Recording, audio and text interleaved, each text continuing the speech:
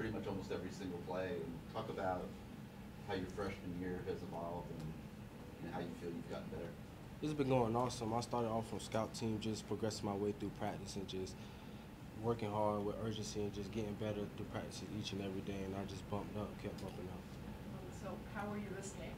Did you get? Yeah.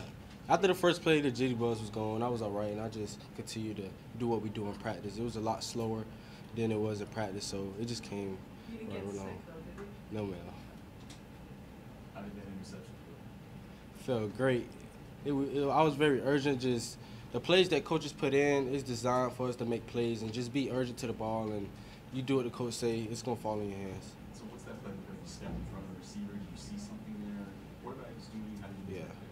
Well, my man ran an over route, and I was in man, and the quarterback was scrambled. I just kept urgent, kept chasing my man, the ball in my hands. Anything else? You've become more physical as the years gone, as the season's gone through. Talk a little bit about that. Just like progressing through practice, we do individual drills and getting better each and every day. I came in the summer, just progressing from the summer, and now, like I said, I became a better person, but I still have more effort to put in and more time to work and become an even greater person. Guys, next week is senior day and it's the last regular season game. How important is it for you to, have a good showing for the veterans who will be leaving? It's a big deal to me, just coming in and getting to meet those guys, and they're such great guys, and where they started from to where they finished at. I just want to send them off right. Malek, and I wanted to ask you about Corn Elder. What have you learned from him? And he had that big play last year to end the Duke game, or scored the touchdown. What's special about him?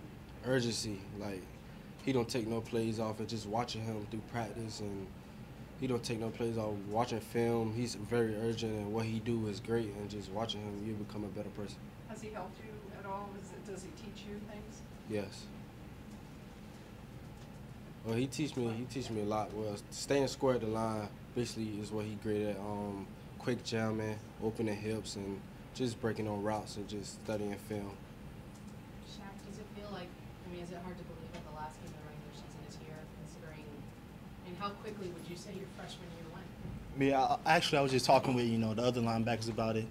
The seasons went by so fast, and like I said previously, Coach Diaz, he always tells us what's going to happen before it actually happens, and he's like, you want to get 12 games, and they're going to go by like this. So, and it's actually happening. So just the fact that it's coming to a close, I'm actually going to be a sophomore pretty soon. It's just a crazy thought, but you got to keep moving and keep progressing.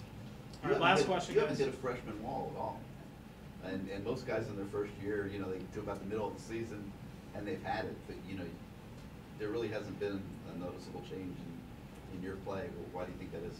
Well, I'm around a group of great guys, from the guys behind me to the guys in front of me, and you put that together with the great coaching staff that we have, and I have no reason to let up.